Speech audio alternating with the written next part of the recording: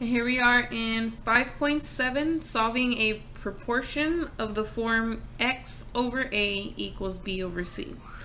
So when you're solving equations like this, anytime you're solving an equation with a fraction, the easiest way to solve the equation is to first eliminate the fractions by multiplying each term by the common denominator, or LCD. So in this case, if I take 3 times 8, I get 24. So I'm going to multiply 24 on the left-hand side, and then I'm going to multiply 24 on the right-hand side. What happens is that 3 goes into 24 8 times, 8 goes into 24 3 times, and the result is 8 times 7, which is 56, and 3 times x, which is 3x. And then I can solve this resulting equation by dividing both sides by 3.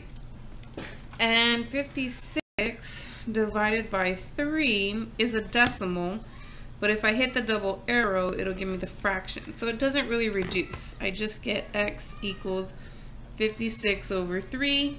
The decimal is 18.6, repeating. And so if I round it to the nearest tenth, that would be 18.7. And so that's the value we get for x. Here, the same thing. If I take u and I multiply it by 8, I get 8u. So I'm going to multiply both sides by 8u. Here, the u's will cancel, and 8 times 6 is 48. Here, the 8's will cancel, and 17 times u is 17u. Then I divide both sides by 17, and I get 48 divided by 17. And rounded to the nearest tenth is going to be 2.8.